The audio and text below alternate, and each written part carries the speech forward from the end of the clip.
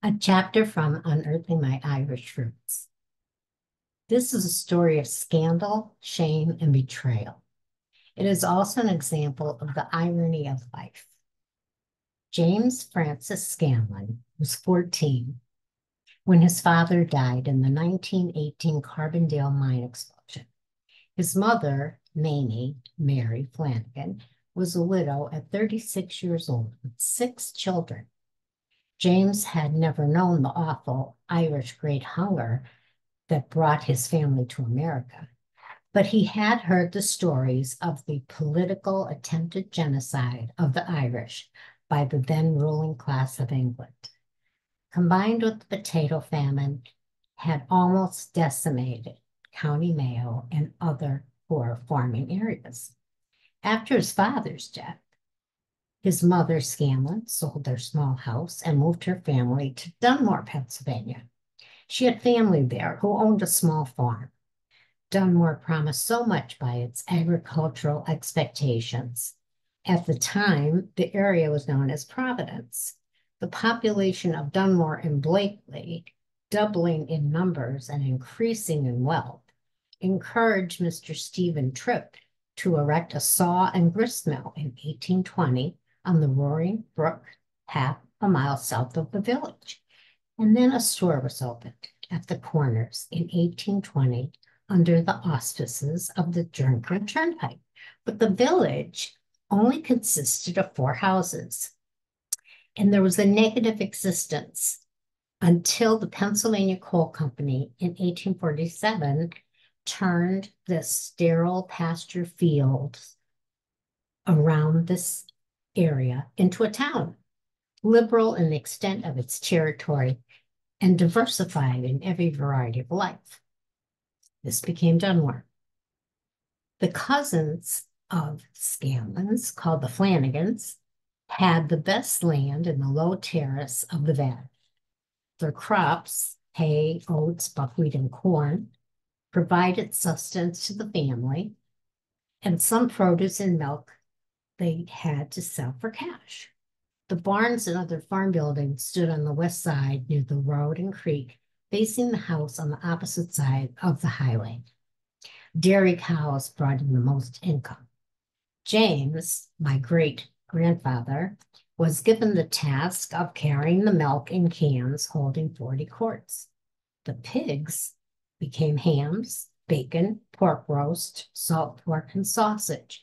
And usually Mr. Flanagan sold 1 or 2 dressed hogs to a meat market or to a neighbor, but the family ate most of it. The structure that Mamie and James and the rest of the children lived in was not much more than a shack. The children all slept in one room and Mamie the other. There was no kitchen, which was all right since they had their meals in the main farmhouse. The bathroom, however, was an outhouse 100 yards away. The lack of modern facilities made good hygiene difficult, but James managed to spruce up on Saturday nights for the local dance. The Nelson family, they held a dance in their barn, a barn dance. The local musicians would play the music of the time. Music was rapidly changing. It was the Roaring '20s. James was quite the accomplished dancer. With his hair slicked back and dressed in his Sunday best, he presented quite a figure. He was known as a ladies' man. He also had the sexual prowess to match his charm.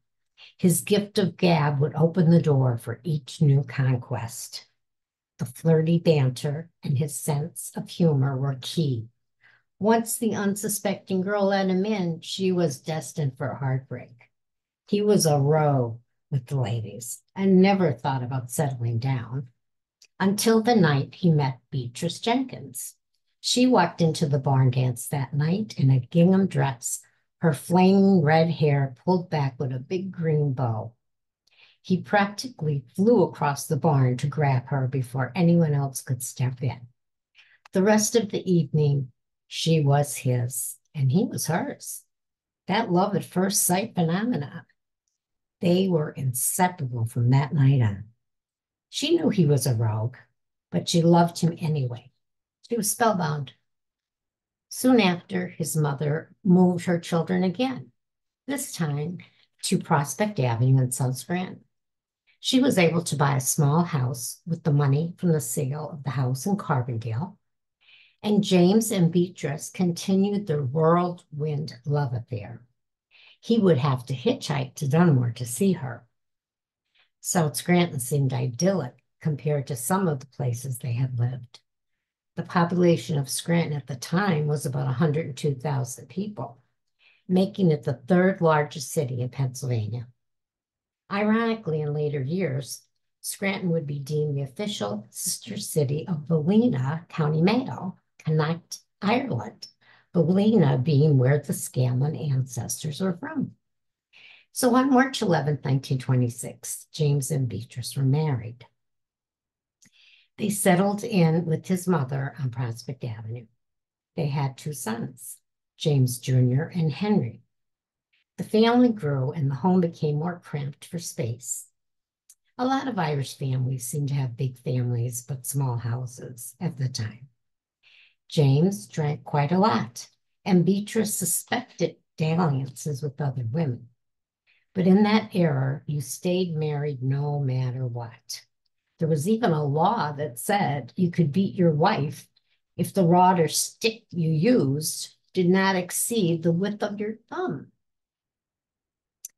James was having relations with a girl in Dunmore. Catherine Quinn was only 15. I don't know all the details, but I do know he got her pregnant. And in 1927, she gave birth to my father and placed him in St. Joseph's Orphanage in Dunmore. The baby's name on the birth certificate was listed as Thomas Quinn, father unknown. In 1943, James Jr., his son, brought home a pretty lass named Betty Jane Pittman. Now, his son James and Betty Jane were both seniors at Scranton Technical High School. James Sr. flirted with Betty Jane and came on like gangbusters in front of his wife and kids.